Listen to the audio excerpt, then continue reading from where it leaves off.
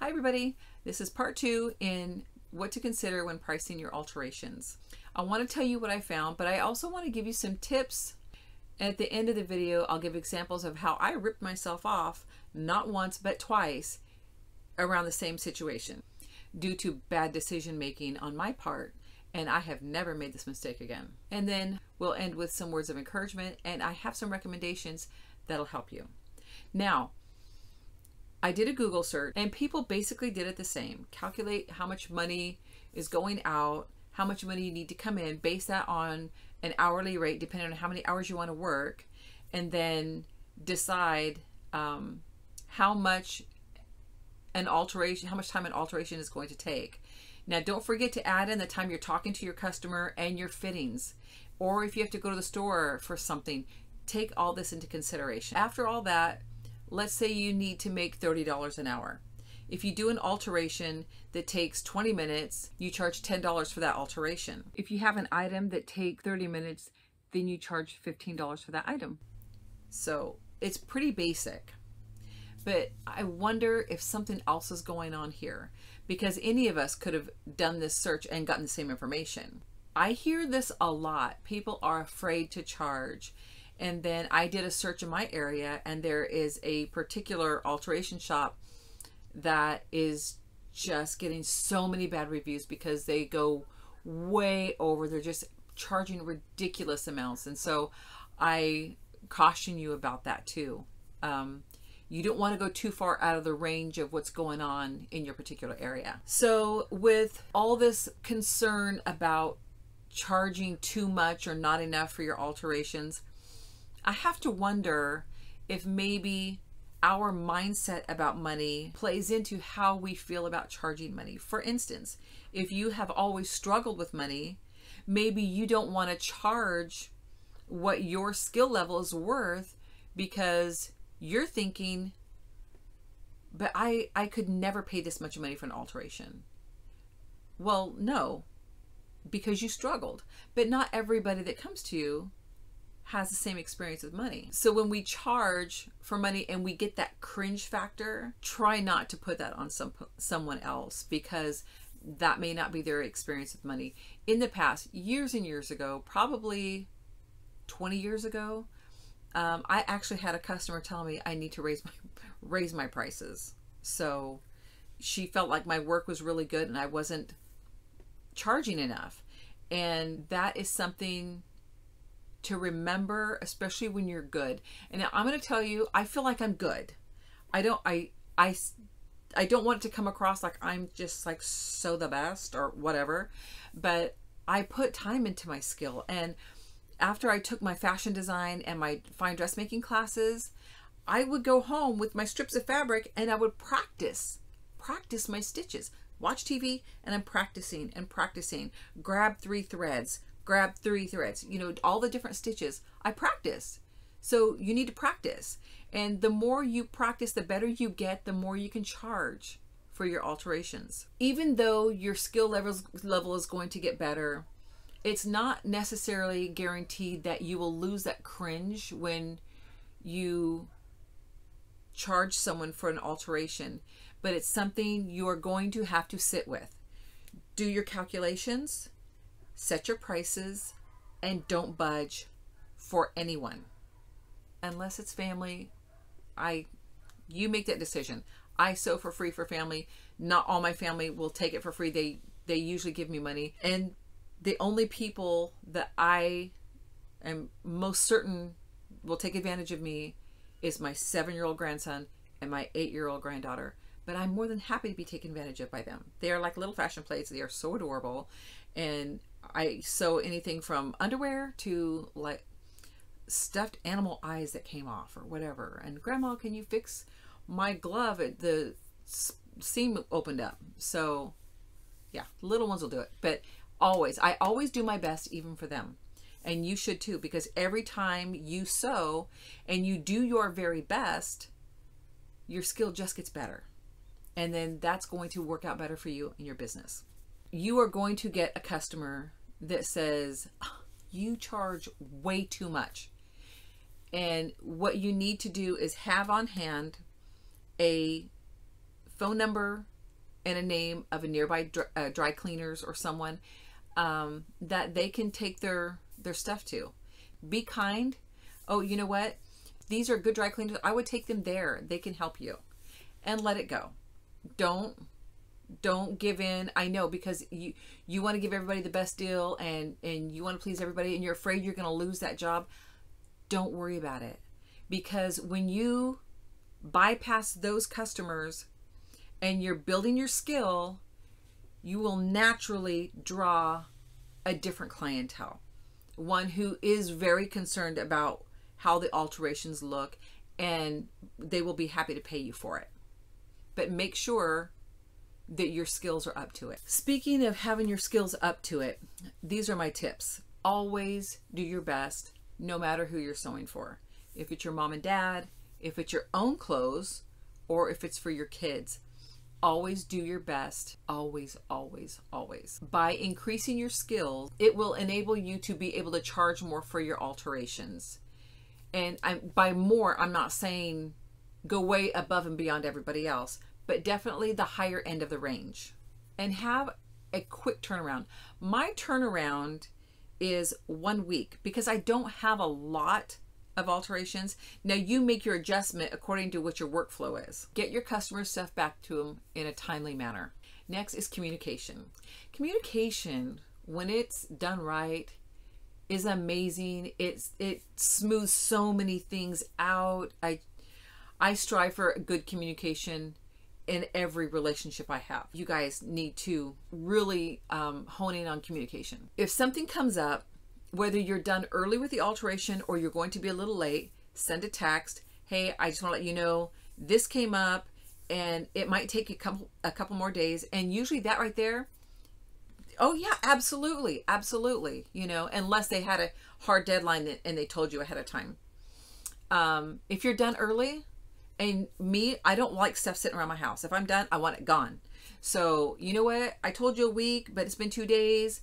I'm finished. You can come pick it up or I can take it to you, whatever. It is important that your customer is satisfied because your customer's satisfaction is your key to success. Because when they have a good experience with you, their word of mouth is the best advertisement you can get.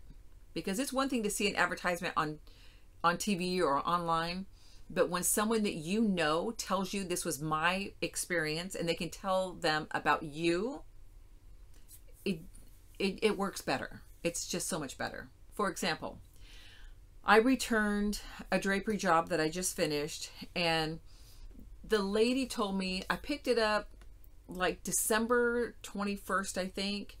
And she said, don't worry about getting it back before Christmas or the New Year. You can wait till the middle of January.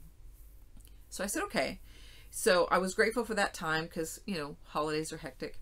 And so I texted her a few days ago and I said, I'm almost finished with your drapes. I will call you in a couple of days to set up a time that I can return them to you. And she said, that's great. And so when I was finished, I texted her and said, hey, I'm finished. What time do you want me to come? Tomorrow or the next day? Oh, the next day. Set a time. I was there and I helped her hang them up because I wanted to see if I accomplished my goal. When I do drapes, I want them to skim the carpet without dragging and where the drapes don't buckle because they're resting on the carpet. It was exactly what I wanted. Not every job turns out exactly the way I want, but this one did, and I was so grateful. And she looked at him, she goes, these are perfect. And those are golden words for me. I love when people say they're perfect. Fully understanding nothing's really perfect.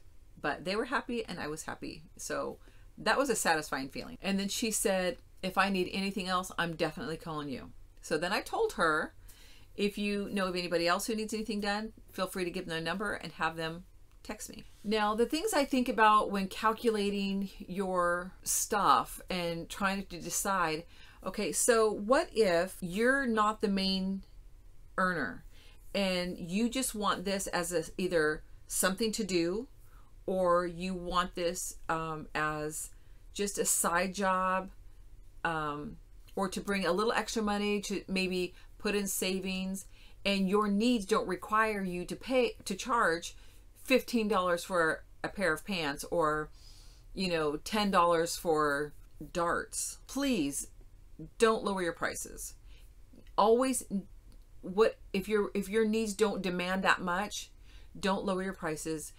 Just stay competitive with the seamstresses around you, because if you drop them too low and you get a lot of customers, you're going to be disappointed. You're going to have a lot of work, and you're going to feel like you're not making much money. And even though you're not in it for the money, it can kind of feel like being taken advantage of, but you set the price. And then you're kind of undercutting the seamstresses in the area. And I just don't think it's a really good practice. I think they all need to be kind of in the same area, so keep that in mind. And if you want to raise your prices, think customer service. Customer service, you hear it a lot, and I've heard it a lot, and I want to do a video on the little shop in South Carolina where I learned specifically men's alterations, because I have never seen customer service like this ever. And so they are great people. They're so kind. They're just, it's a little shop, and they do sport celebrities. They work with politicians. I mean, this little tiny shop tucked away in a quaint little street in South Carolina services these people. And they even have customers in other countries where they send them to them. And when I do the video, I'll go more in depth on their customer service. And I have never seen such loyal, lifelong loyal customers as this. Now, what if your workload doesn't quite pay your bills at the price you're charging? Should you raise your prices? I'm going to say, if your skills allow it, and be real about your skills. Don't just say, oh yeah, I'm the best. Are you really? I mean, do you practice? And do you have someone bounce it off of someone? What does it look like when they do it?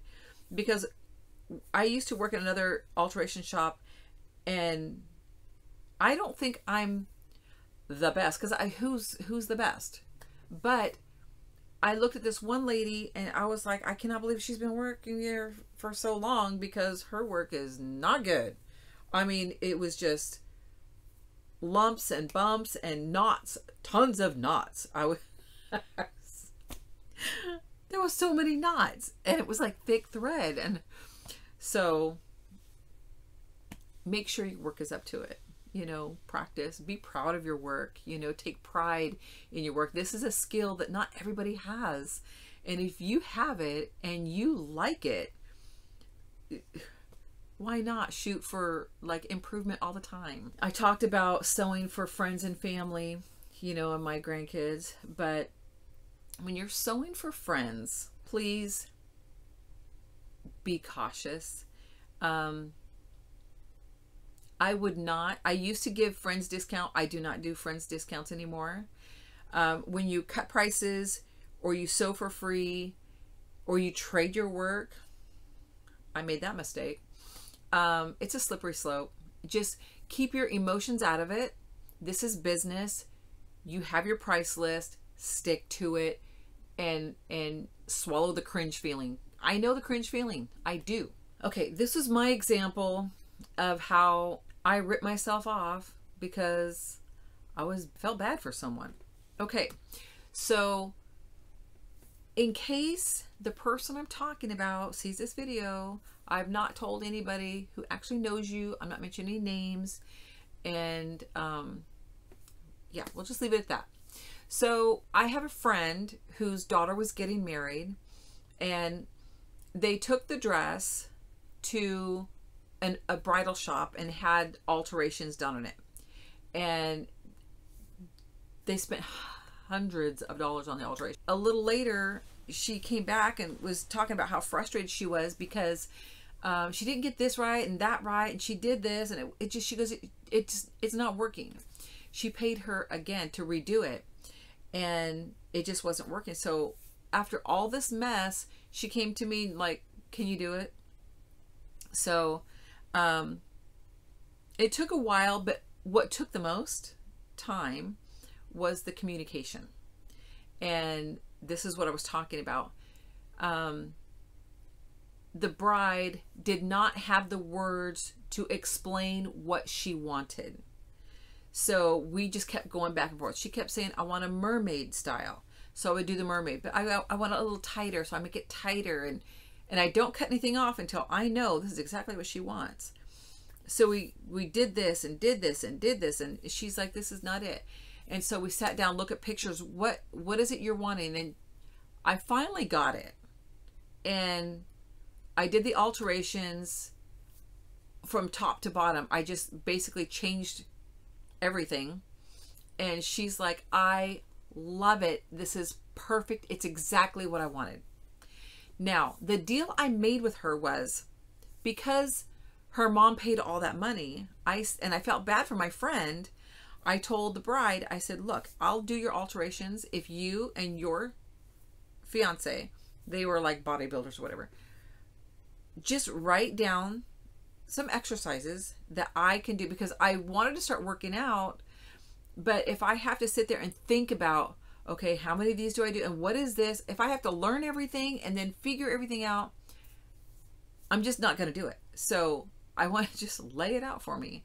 To me, I felt like it would be worth it. Okay, so I would have some information from some professionals to do this. And it's been almost 2 years and she has not paid, she has not delivered on that.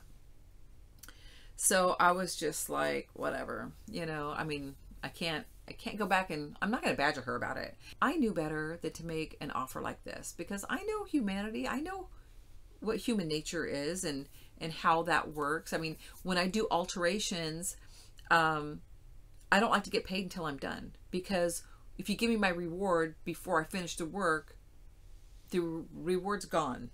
You know what I mean? You have to make sure, oh, I got to stay on top of this because I already got the money.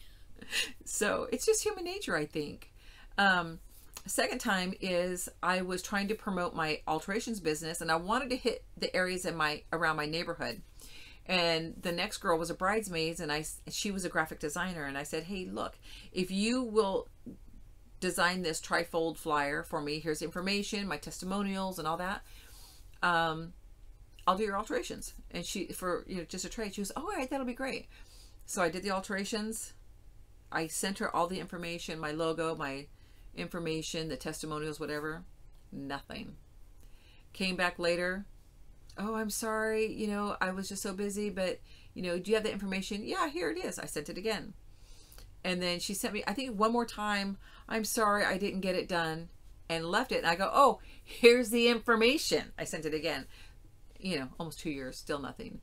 Am I disappointed? Yes. Am I mad? No. I feel like life just has a way. If I had built my business, if I had put that out there and started to grow, it might have been harder for me to move across the country. Whatever. So that's where we're at. Now, going back to tracking your time. Tracking your time, if I could just hire someone to do all the thinking about that stuff, I would be so happy. You know, set the timer. How long does it take you to hem these pants, or take in the waist? It's like a pain that I don't want to deal with.